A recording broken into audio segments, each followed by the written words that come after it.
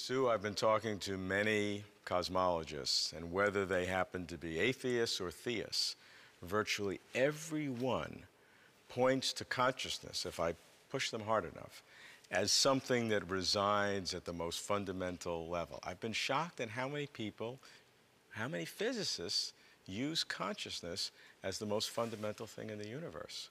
Well, some of them I know are just waffling and making nonsense of it. People swing wildly between materialism and idealism with consciousness.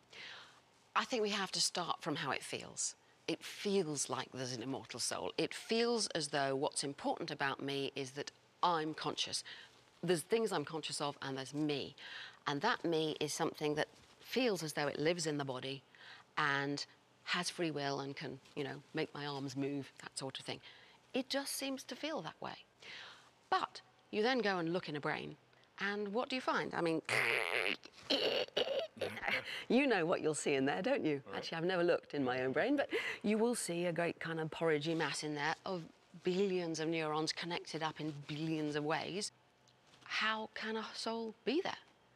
The more we understand about the brain, the further neurophysiology and neuroscience progresses, the less room there is for a soul, or even for a self. Because all of the jobs that were previously given to the soul, being conscious, causing actions, thinking, having insight, thinking up new ideas, being creative, all of those things, we are beginning to see how the brain does them. The old-fashioned view is absolutely, I'm a spirit or a soul and I'm important and I might even live forever. That's the kind of starting point for all human cultures.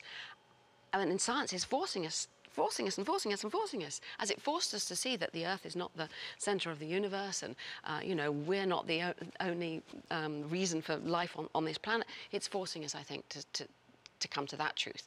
We're not a spirit, we're not a soul, we're not even a little self inhabiting our brains. But having no souls, no spirits, nothing non-physical as part of the picture. No, nothing non-physical in that sense of something in another dimension or some sort of waffly little spirits, and not that sort of thing.